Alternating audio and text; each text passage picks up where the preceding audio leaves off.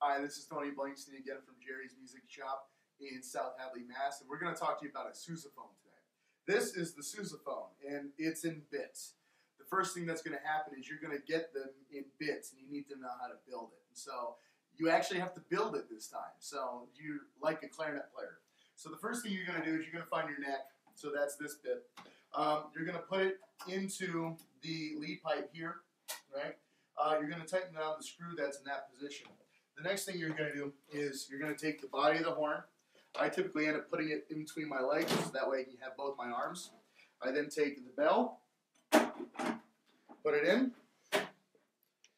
Make sure that the screws are loose before you put it in, because you got to have loose screws to play the tuba. And then from there, you tighten it down. Right, all three screws. There's nothing worse than having your bell fall off in the middle of a performance, and that has actually happened to me. So don't let that happen. Tighten your screws down. Right? It should be loose enough that you can still move it around a little bit, because you're going to need to adjust that. Now, that's your sousaphone. Right?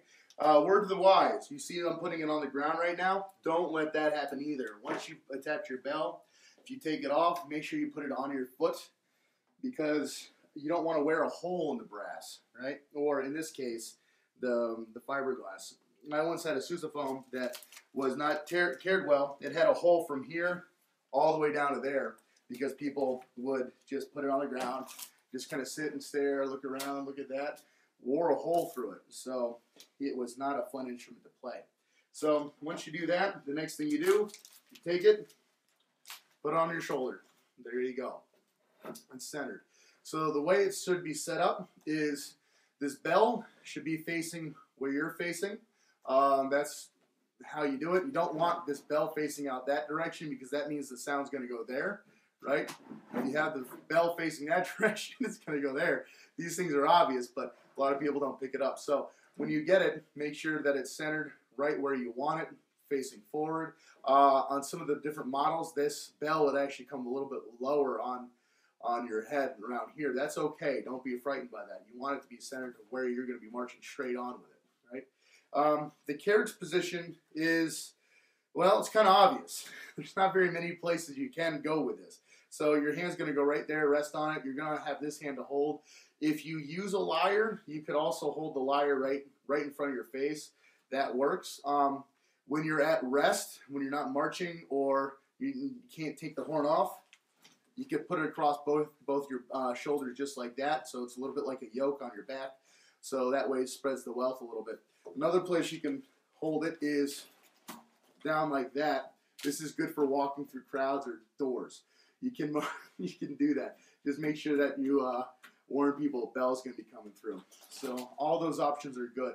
Now another thing to be aware of is we have this lovely homemade piece of foam pad right here. And yeah, they work about as well as anything else you can do, and it looks just like that, right? They do sell pads that you can buy. They actually sell two different types of pads for these horns. One is just where this shoulder pad is, right there, and it's made of leather. It's very nice. The other one that they sell actually, again, starts here and goes all the way across the bottom of the horn to protect against dents, dings, and other things. That one's actually a little bit more useful for the horn, not for you. So it protects and extends the life of the horn. The one on the shoulder, I'll be honest with you, the weight of the tuba is it's heavy. This one's a light one. The fiberglass ones are pretty light. If you're wearing a brass one, just good luck. The best thing to do is just get strong, get really big up top, and then, well, that way you won't feel it. But otherwise, it's going to get heavy. A 3-mile parade, it's going to hurt. I'm sorry. That's just the truth of the matter. So you can go ahead and get one. I suggest buying one because they look better. You can wear it on the outside, and you don't look like you have a homemade thing on top there. But sticking a pillow underneath your uniform will make you feel better here, but it won't really add much to the protection of it. So just get stronger, get used to it. You'll be fine. All right? You got to get stronger, and that's fine. Also, how you want to store this instrument is going to be different. We've already talked about how you hold it when you're at rest, but another thing that you want to do is when you need to put the instrument down. What you don't want to do is put it like this. That is not what you want to do. All right. So as you can see where it's resting, it's actually resting on the valves themselves. It's resting on the brass of the instrument. It's resting on the bottom of the fiberglass and the bell. It'll be fine. But that right there, if it's a brass horn, it will dent the bottom quite solidly. And a fiberglass horn, like I said before, it can actually wear a hole through the fiberglass. So how do you want to store this instrument then? Like that. Right? Just like that. So it's safe, it's solid, it's on the floor. Yes, this one's wobbling a little bit. That's okay. It won't wear a hole in any of this, the horn right now. And also, if you're concerned about somebody not seeing it, I mean, it's a big, giant white thing.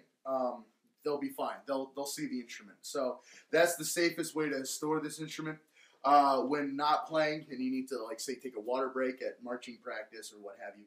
So store it like that. And again, as we mentioned before, when you store the instrument, rest with the instrument. Make sure it's resting on your foot. Unless you have that leather protecting sleeve on the bottom of the instrument, that's what that's there for. And to get it up, again, you just grab it right here, pick it up, put it right on. There you go. That's the sousaphone.